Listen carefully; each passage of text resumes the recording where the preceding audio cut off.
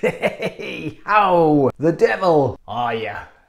So since I bought my turntable record player, I've built up quite a decent collection of records. Not a huge amount. I've only got about between 45 and 50 of them, but it's enough, you know, to have the need for storage for them. At the moment, I've got them shoved in a cupboard, which is a pain in the ass, okay, because I've got to move everything up the way to get in there, to get a record out before I can play it. And I want something where I can have right by my hi-fi system, so I can just get up the record, bam, there it is, sweet. So I bought this Gorilla record case here. So let's get it out of the box and have a look at it and see what it looks like, and is it any good.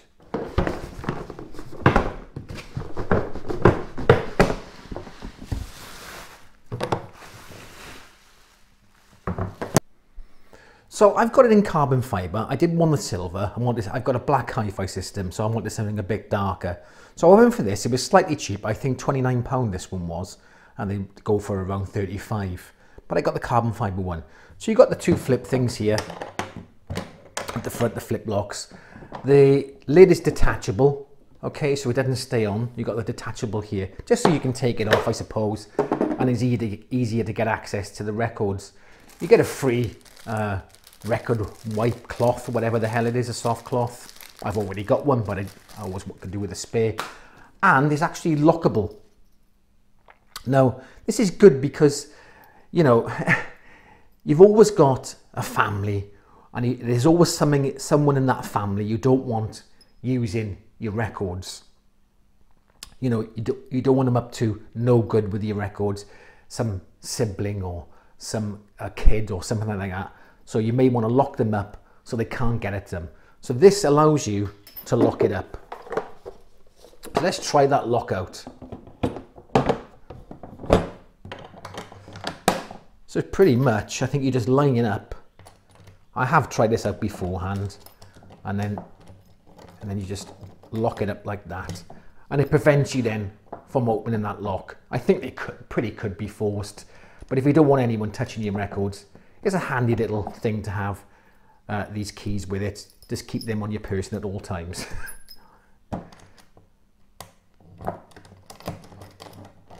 There you go, and it'll open again. So it looks like a pretty well-made box.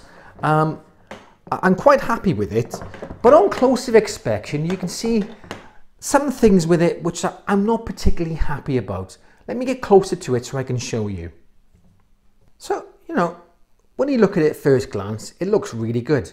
Well made, a good sturdy handle, and you need that if you're carrying, you know, a pile of records in there. It's going to be quite weighty, so you need that to be quite strong, and it feels quite strong. But there's some things, you know, that they could have spotted before sending them out, really.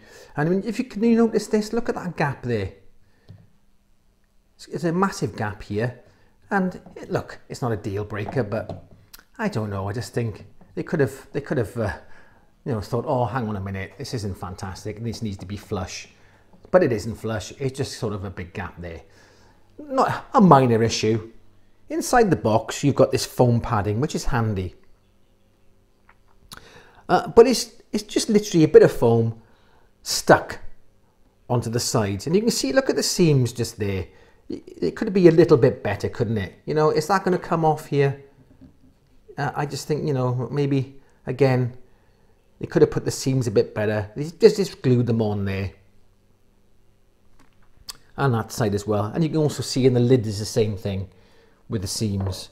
Just glued in there, you know, and I could see that in time maybe popping off. I mean, I could glue it back on myself, but it could have been a little neater. Just a little bit neater, I think, on the inside. Again, it's not a deal breaker, but, you know, I reckon in time they will start flaking off a little bit and I'll have to re-glue them. But it's handy to have that foam to protect your records. Now, so apart from these little minor things, I think it's a decent case. It's quite strong. I don't think it's not as strong as the old cases used to get back in the 80s and 90s, those flight cases. They were built like brick poop houses, if you know what that is. It means very strong. Okay, they were built very strong. This seems, you know, like it's not quite as strong. The rivets don't seem as strong, but it'll serve its purpose and it looks nice. So apart from that, those things, I'm happy with it. Now, this is supposed to fit 80 records. I want to just check. Now I've got 50 records. I'm going to pop them in and see how it looks in there and would it fit 50. Okay, so I've got 49 albums here. Now I've counted the doubles as 2 to make it fair, because they do take up the space of 2 albums. So I've got to be fair on that. And so would I fit another 31 in here? It's going to be a squeeze.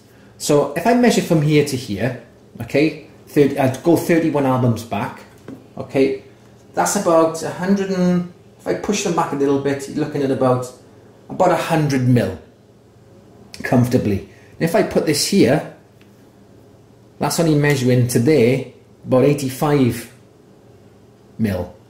So I suppose if I push them back really tight, really tight, if I push them right back, I just about squeeze in another 31 albums with a push. Now the problem with that is this: if they're in there that tight, how do you look through them? It just make it very difficult. I would say this will comfortably fit about 70 rather than 80, because you need some room to be able to at least look through your records to see which one you're choosing. How are you supposed to tell from the top? Like, I know you can look on the side, but it'd be much easier to put. So I think a box which flipped out a little bit at the front would be advantageous rather than just a fixed box, but it is what it is. I reckon I can get 70 in there. So I've got another 21 to go. And there you go. So, look, it's 30 quid. It's a relatively cheap solution to store your records. And I can just put this right by my hi-fi and pick out a record when I want. It's got a few little niggles, which, look, it's not that bad really. I mean, if you wanted to spend a lot more money, you could, but it serves its purpose and it looks fine down by my hi-fi. So I'm happy with that. Anyway, so subscribe and like and all that nonsense, and I'll see you in the next video.